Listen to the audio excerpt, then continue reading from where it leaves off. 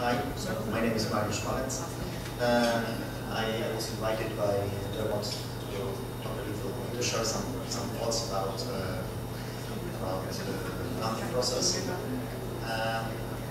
And so I'm really happy that I can meet you at this moment.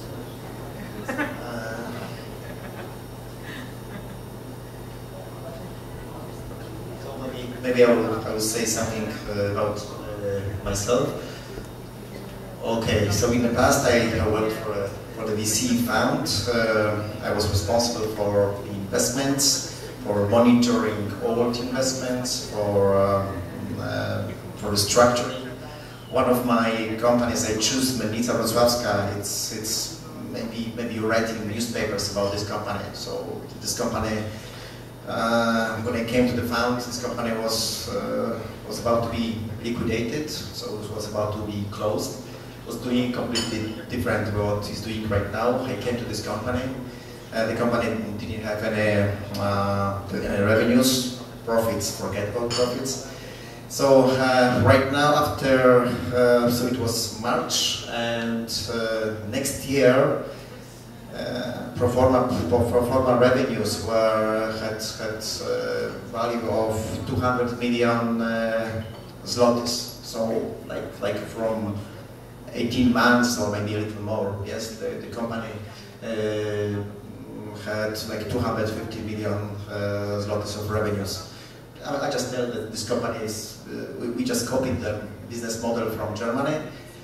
So it's a dealer of investment gold. So coins, bars, and so on and so on. It's selling on internet. So it's typical new commerce, but it grew very quickly. In the past, I also was CEO of a public company, an main market, not New Connect. I was hired by MCI at that time, very important, and I think the biggest venture capital fund. Right now, it is also, I mean, it's also working, but it's one of many. But at the time, it was like a few funds in Poland. They hired me to coordinate IPO of this company. Later, I was responsible for corporate venture, mergers and acquisitions, and I also started to use first EU financing. It was 2006 or 2007 when we applied for first money from EU. Earlier, I worked for a few investment boutiques. Again, advisory for public market and non-public market companies. Right now I run private equity consulting. It's advisory business. You can, maybe some of you know me because of my blog. You can find information how to deal with investors or how to get investors to your company. I don't want to say that it's the best, but one of the best places you can find information about venture capital investing. So I work with young companies. So venture capital is about young companies. It's like from seed till early expansion. Usually what I do with young companies so I help entrepreneurs to understand what they are really doing. So I'm preparing the company for investment. Second, I help them with investment materials. Third, I help them with prepare them for meetings with investors. So I'm telling them what to say, what not to say at the beginning.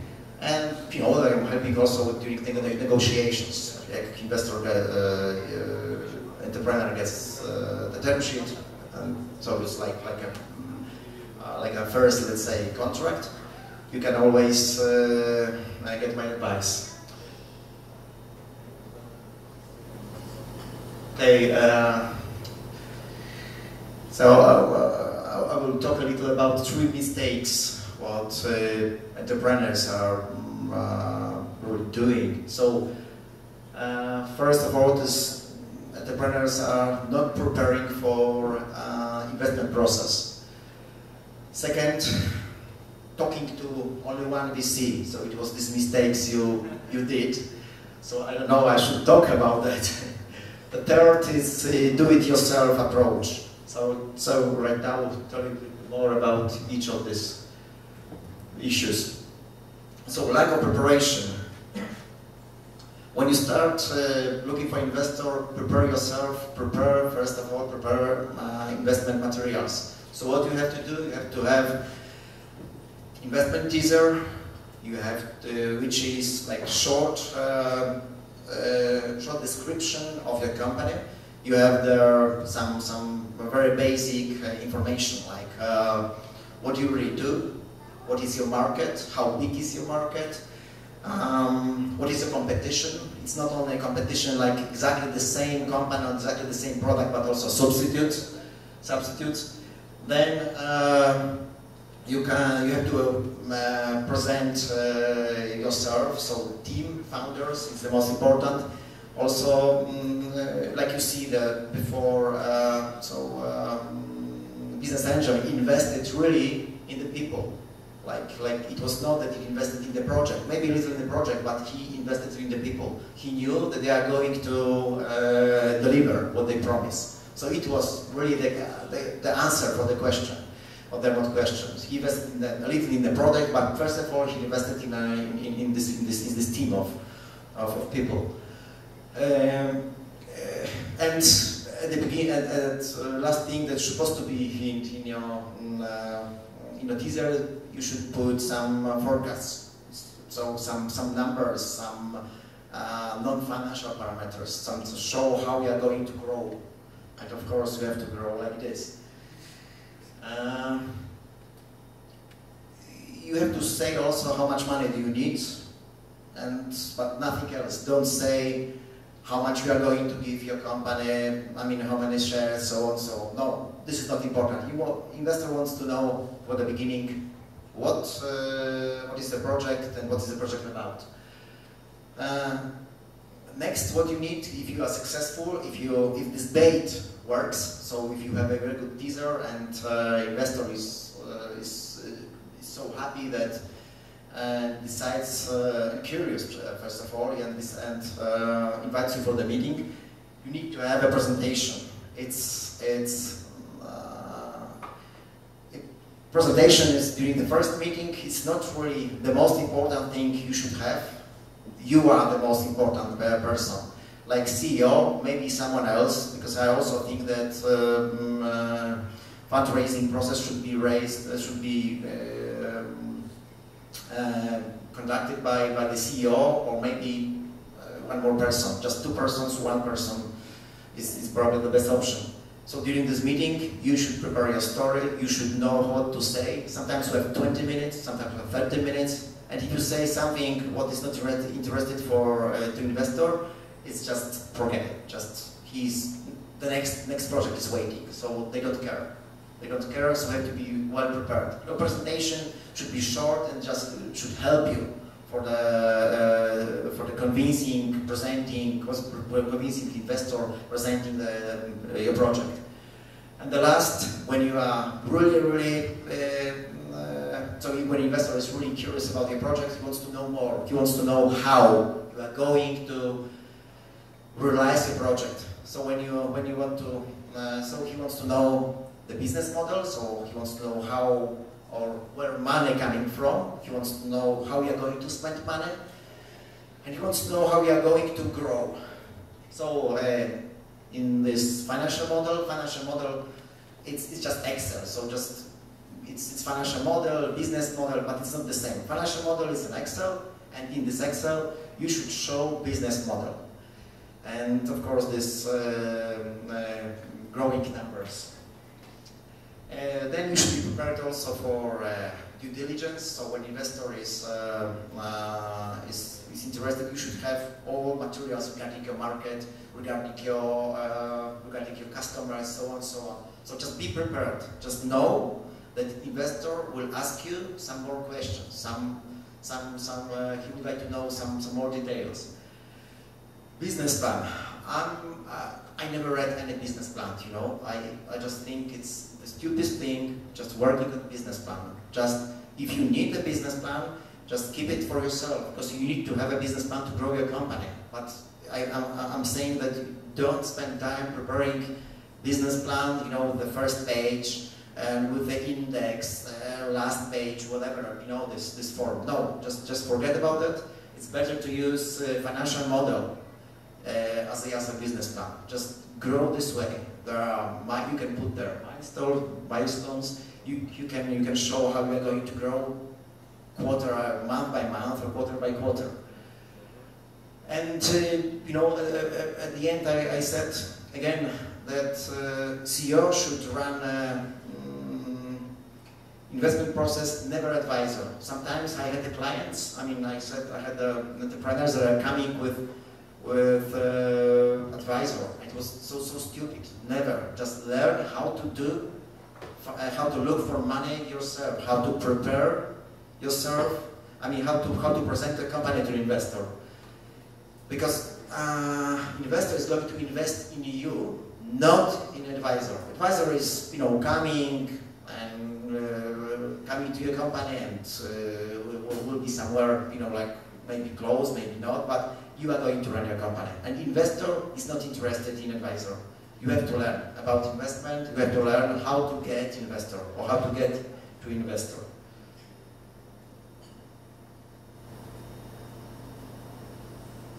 I don't know, I should skip the slide or not. Yes, I think it's the biggest mistake. That when entrepreneurs get, you know, interest from one party, from one VC. VC, I'm saying it's like business angel, venture capital fund, or any other, you know, party that invests money. So it's always VC. So so investor, I mean the entrepreneur, when they get, you know, interest of the investor, is so happy that he is just stopping and thinking that this is the best investor. He thinks that it's going to be perfect investigation. Not everything should be really good. And what can happen? Can happen really. Let's say there are two scenarios can happen. So first scenario is that, I mean, the bad one, really bad one, so we are not going to get, so, I mean, the venture VC walks away from investment. If it happens after 2 months, it's okay. If it happens, you know, like 3 months, it's still, but sometimes it happens after 6 months, 9 months. If you don't approach other investors, you are screwed, really. You have no chance. You have to start the process from the beginning. And you just, sometimes you have money, sometimes you don't have money. You just screwed. Second scenario is that investor is interested in a company and wants to close this investment. He is really happy and wants to sign with you. And this is another problem. If the investor is not stupid, he is not the investor is the entrepreneur also. He knows that you are talking only with him. He knows that you are not going anywhere else. And so he's going to give you such terms that would be good for you, good for him, not for you. So you are again screwed. I don't know which situation is worse, the first one or the second one. Because if you sign an agreement with really bad terms, it would be sometimes very difficult to get new funds in the future. It would be difficult also to sometimes talk to investor, because you sometimes like listening of investor is written into some agreements, and this is also, I see, very bad. As an investor, I just never wanted to, you know, like have a rights allowing me to telling the entrepreneur what to do, because I think it's wrong. I'm not so good to know what he's doing. It's really stupid. So avoid no shop. No shop, you know, this is like a close. Dermot told me to avoid some special wording, but I just tell about no shop. So investors usually, when they start, they want you just negotiating with them.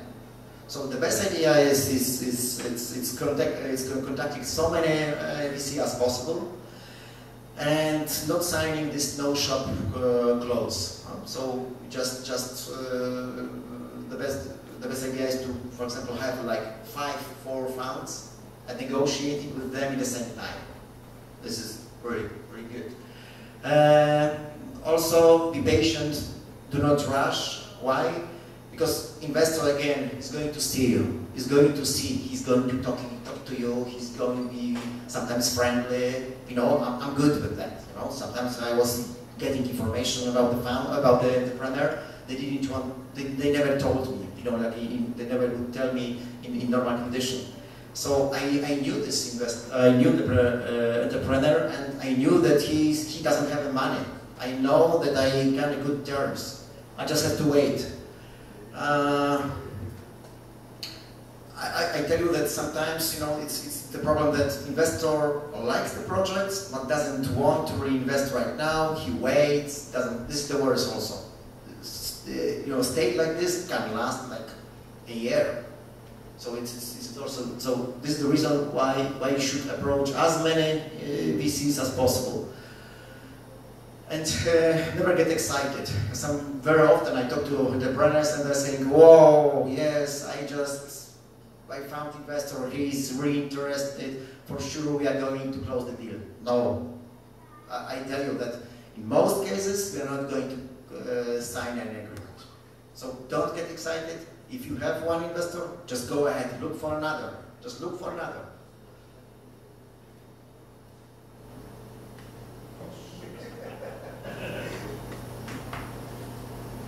Okay, do-it-yourself approach. So when you go to a VC, you should know that he is smarter than you.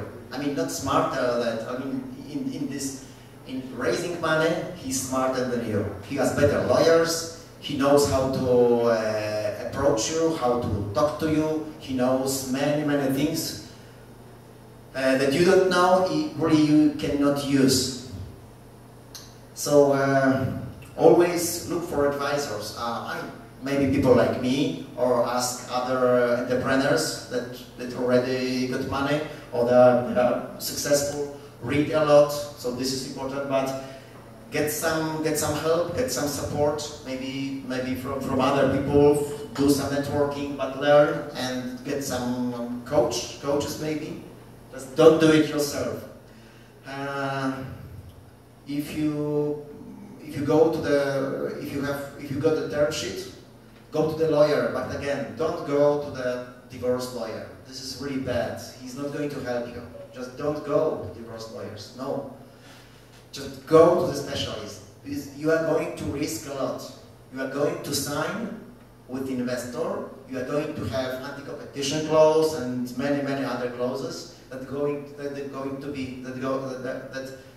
will keep you with company. So if something goes wrong and company will exist in the future, so you will not be able to leave the company. Sometimes it can be like 4 years, 5 years. Company will be like dying, but you will have to stay with company. Usually it's always a dispute with investor, so you are screwed. But so read everything, prepare yourself. Otherwise, it's like 5 years of your life can be like lost. So two examples, like there are two quite often used clauses. You cannot avoid them, but you can always sign them in special way. Change them in some way. So it's liquidity preference, and it says that the investor is getting first money, and you are getting the rest of the money from the deal when you exit, when you sell your company. And in some cases was like, maybe you read also in economic or whatever, financial press or TechCrunch, that sometimes investor is getting money but not founders. It is possible with successful exit. But founders get just little money. It was you can check it. It's many cases like this. Another problem that you can lose your company. Sometimes you will get very high valuation, and investor agrees for this high valuation, but they're going to be in your investment agreement, term sheet, very difficult to fulfill milestones. If you don't fulfill them, he's going to back your shares or some of your shares because he's saying that the valuation was too high. So you have to be very careful. You don't think about only getting investor in terms of getting the best price, I would say. So sometimes people are very happy that I got 1 million and I gave away only 25% of my company. True, it's possible, but if you have very bad clauses in your term sheet, you can be screwed because within a year the situation can change. So your valuation will be revalued, and you will get, for example, you will have to return like 25% of your stock.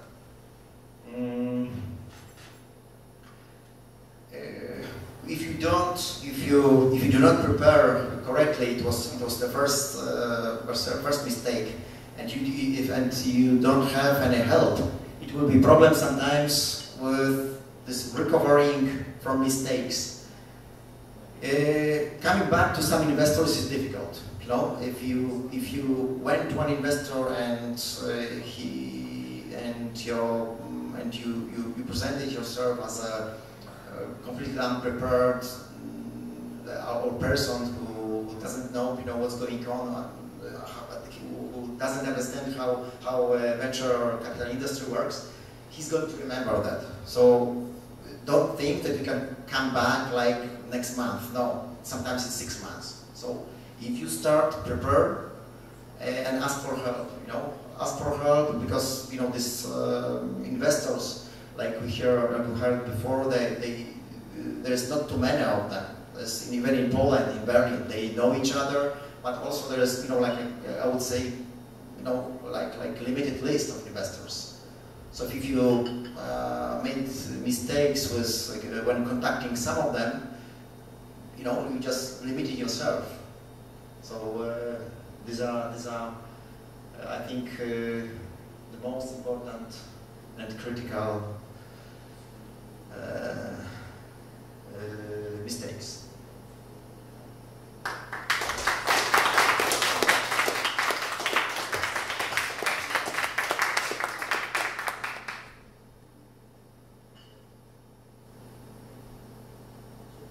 No batteries. Oh. Okay, so thanks very much for that, Mariusz. You talked an awful lot about the mistakes that people make, and I think that's very, very useful. If you were back in with, say, MCI now, and if you were looking at your deal flow, what would the 3 things that you want to see that would excite you, that would take that deal to the top of the pile? So what would the criteria be? About the company, okay. When Dermot called me and asked me for to come here, I asked about what we are going to talk about, and he said about funding. I said, what? No, funding. This is what you are expert in. I said, funding. I understand, but this question is quite clear, but sometimes it's a problem. So this is the question really, what is important in a project, I would say. What is three things that are most important in a project? Okay, in venture capital investments, and venture capital investments is not the same like investments in higher stages of development. So at the beginning, like when venture capital, according to definition, it's like investments from seed, like seed to early expansion. So the best, so when people with project, like when some people were approaching me with the project like on the seed development stage. The most important thing is team. So the founders. So this is like, because they are coming with some idea, they have something on the paper, so the most important is the, like a team. Not even idea. I would say idea comes second. Then when we are talking about seed, it's really idea. So first I just look at the founders. I see, are they experienced, or are they, maybe they work on similar project and so on and so on. Then I look at the project and so the idea. It's I like to look at the more at the market. So I'm trying to see is it market for that. So like Dermot said at the beginning, when you have idea, it's okay. Sometimes even you could get people interested in this idea, but the question is, you can make a business model of that. So is it second is the idea with business model. So the idea that you can get money from. So this is like the most important thing. And of course, I look at third thing is I think competition. But competition on the market, but this is not that market competition like sometimes I'm asking, sometimes entrepreneurs saying we don't have competition. No, you have competition, but you have like substitutes. You have other substitute products. They can compete with your substitute systems and so on and so on. So I have to look at the market. Is it possible that they're going to succeed? Because maybe there is already someone who is so strong, or someone with VC funding, that is impossible to fight. Of course, if it's like two strong companies, the third can make living also. But if it's like 5 companies, it's really difficult. I remember online exchange. It's Polish in English, Kantory online offer. It was like very popular project. Like every month I was getting, similar project was coming to me, exactly the same. So this is like, for sure, it's not going to work.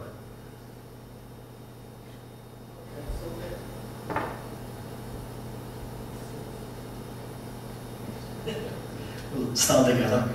So, in terms of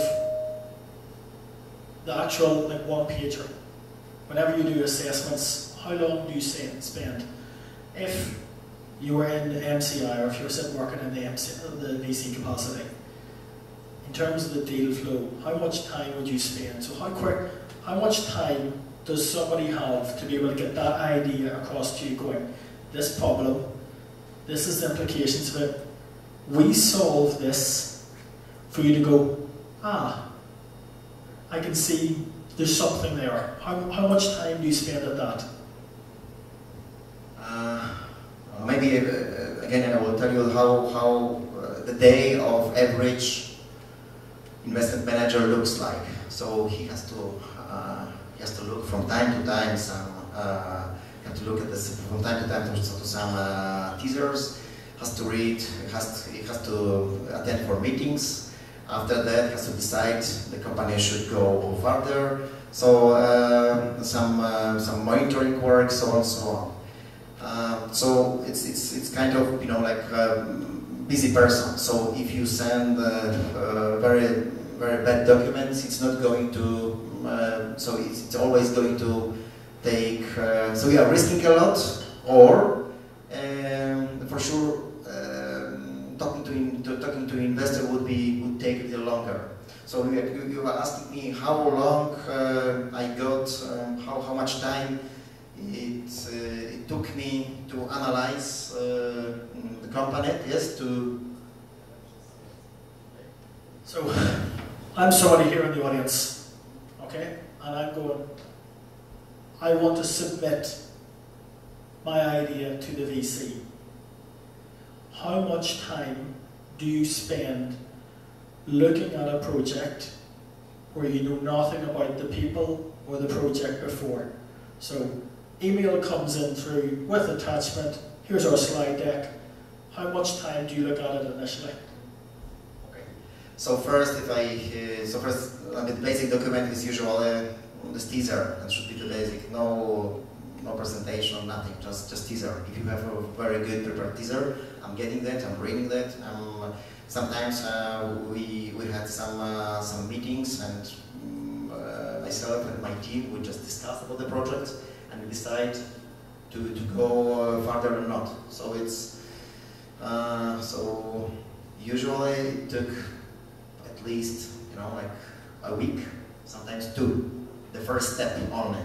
Okay, but you open the email, you look at this teaser. Yes. Are you spending 30 seconds yes. or a minute? Yes. And so they have a minute yes. in the teaser yeah. to get across that there's a problem. They've come up with some secret sauce. Yes. But I don't call them right away because I'm busy. I have many meetings, new investors. There is some restructuring. There are some people coming, like for first meetings, second meetings, due diligence. So even if it's nice, even if it's good, I'm just not going to call them right away. No, and no one is calling them right away. How much time do I need? Like this teaser is well prepared. I see that there is a good investment, and I can try to set up meeting like right away, but probably within a week at least. If it's a bad description, The point is this, that it's about the teaser. So if you're writing a teaser and submitting it, somebody is going to look at this for 30 seconds or a minute maximum. And in that time, if they don't see that there's a business, if they don't see that there's actually a problem that you're solving, it's just next, next, next. So you don't expect to get anything. So that's why, at the start we say to you about how you present yourself, how you present your company. You have a very, very short period of time to do that, and it's important that you get that across. So we're going to have a bit of a little panel discussion.